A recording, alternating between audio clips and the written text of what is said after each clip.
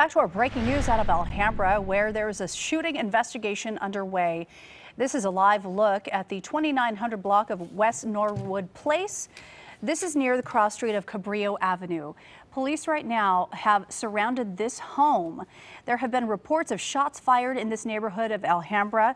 So if you live in this area and you're watching the news right now at 5:37, this is near Cabrillo at Norwood Place. Now you can see the police on the street. This was the vehicle we showed you earlier, this SUV that it appears a window has been shot out on the passenger side, but that's small. It looked like a home, possibly even a garage.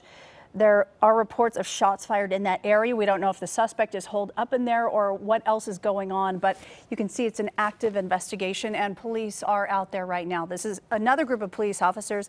They do not have their guns drawn, so we don't know if the suspect has been apprehended, if there is no longer a threat, but it seems like they're relaxed right now for something to be pretty tense out there, Chris. So maybe they have wrapped it up. Yeah, not a way you want to wake up, No. start your morning.